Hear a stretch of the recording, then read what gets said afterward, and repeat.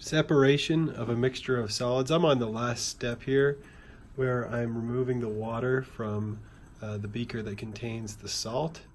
So this is probably going to take a few minutes, but you want to make sure that you stir it so that it doesn't overboil. It shouldn't do that, but make sure that you just stir it a little bit.